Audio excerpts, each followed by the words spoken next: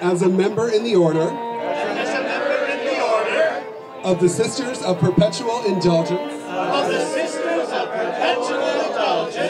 The rise of the persecution of Christians, the rise of anti-Semitism in the world has been very noticeable in the last decade. It's far more extreme in other countries, particularly in the Middle East, where Christians are put to death just because of their beliefs.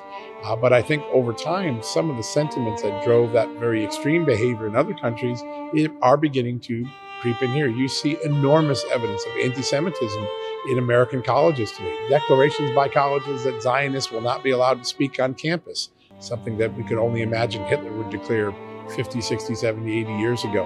All of that extremism here is often tempered by the good values we have, by the court system we have, that often overrules bad judgments in college campuses. But the sentiments that have driven a much more violent extremist crackdown on Christianity and Judaism around the world are becoming more prevalent here. The sentiments are. And there is a moment in our history right now where we have to teach our next generations of Americans the values of tolerance, the values of faith, the values of freedom. And I think right now we've created one or two generations of Americans that have a high degree of intolerance.